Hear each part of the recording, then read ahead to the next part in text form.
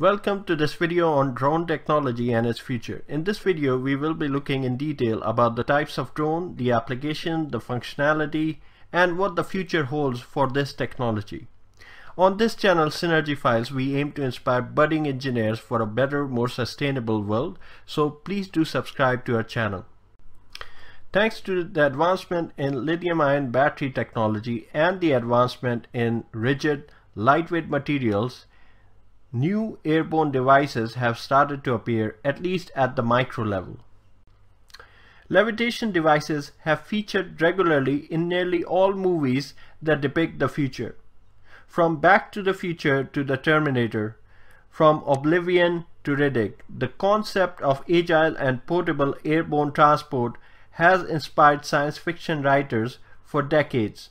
Many of these devices shown in the movies use a hovering mechanism as it allows for the most versatility in flight dynamics. In the past 5 years, quadcopter drones have appeared in the market and sell like hotcakes, particularly during the festive season. Their development has been possible because of progress in strong, lightweight materials, lightweight batteries, and electronics for controlling stabilization of flight. To put things into perspective, carbon fiber composites available today that weigh only 25 grams per meter square and that can be used for making wings are lighter than A4 printer paper. The printer paper weighs 80 grams per meter square, and for this reason carbon fiber composites have been used in Solar Impulse 2, the solar-only powered aircraft. A quadcopter is inherently unstable in terms of flight dynamics. This unstable behavior gives it high agility, including the ability to flip itself in the shortest space envelope. To control a quadcopter manually is impossible. Its flight is only possible because of high-performance processor and onboard electronics that determine how much energy has to be released to each motor for stabilization. This gives us a clue to why helicopters evolved with a single rotor rather than 4 rotors. It has to be remembered that in a monocopter, the blades can change the pitch and can have a tilt mechanism that make them very mechanically complex. In a quadcopter, the change of direction is achieved by spinning motors at different speeds. And it is only because of modern powerful electronics that are available cheaply that we can control the quadcopters today.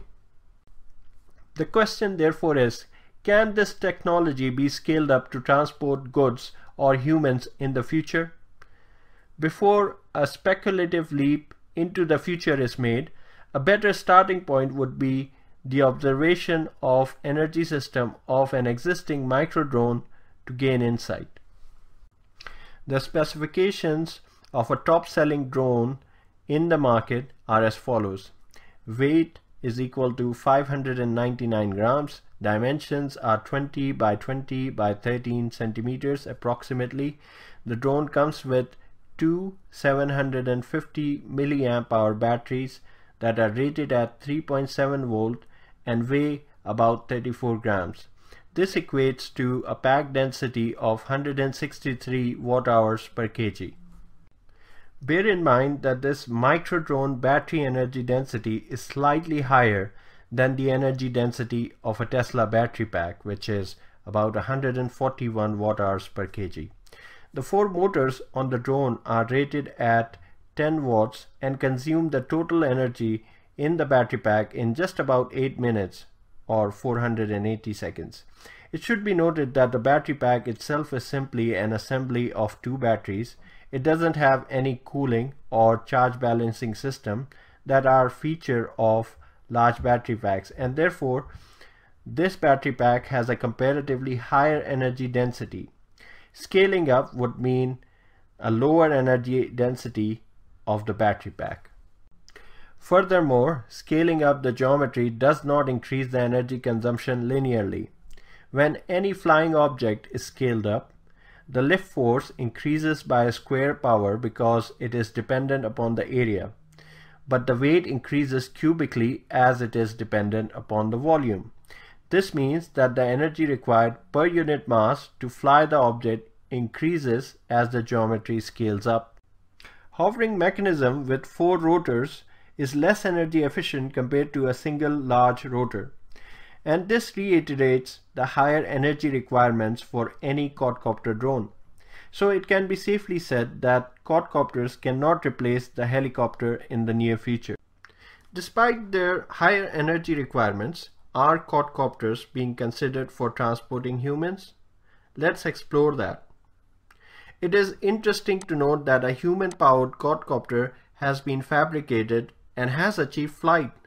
Students from Maryland University were able to design a 36 kg quadcopter that was able to achieve flight for several seconds.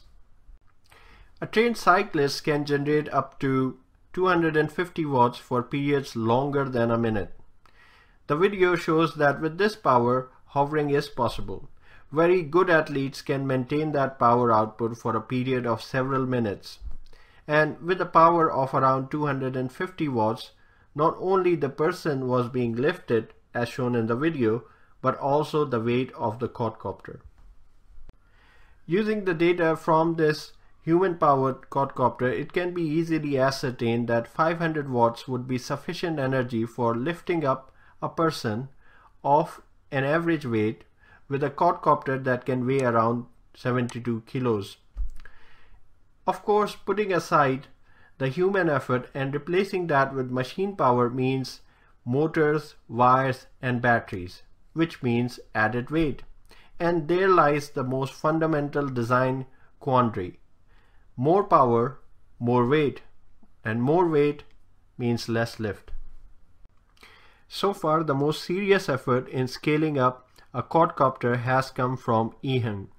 The Chinese company has recently released the EHang 184, a twin-bladed quadcopter that can hover with 100 kg of payload for about 2 hours. Although the effort should be lauded, but there are several questions regarding the safety and performance, especially when it's designed to transport humans. This drone is autopiloted. The user only keys in the destination and selects the route if desired. It should be noted that with driverless cars, there is more a human issue than a technological one. It is mentally challenging for humans to relinquish control in a fast-moving vehicle. It will be a bigger leap of faith in an automated flying machine. Nonetheless, it is an effort in the right direction. Recently, an 18-rotor drone has been developed in Germany that is believed to be the world's safest helicopter. The inventor claims that the multi-rotor aircraft is safe by virtue of its high redundancy of the rotors. With big companies like Amazon and Google putting their weight behind drone technology, advancement can be made leaps and bounds. At present, both the capital and operational costs may not be low, but they are bound to come down. Leaving aside the scaling up, drones still have a future in their small size and micro size. They can be utilized for several applications and can be evolved for several more. Few of the applications are mentioned here. Number 1, they can be used for military reconnaissance. Number 2, they can be used for any kind of aerial surveillance and even used by farmers to find missing animals. Number 3, they can be used for providing relief and dropping food, medicine, and first aid kits in hard to reach areas. And lastly, they can be used for locating survivors inside buildings on fire.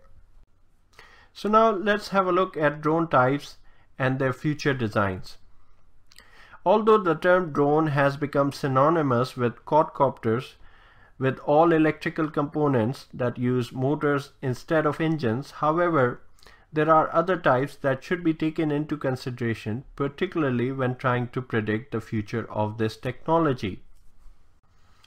It should be understood that there is no one-size-fits-all type of drone. The shape of drone will depend upon the application. Let's look at 3 of the most popular types of drones in detail. They are namely quadcopters, monocopters, and fixed-wing drones.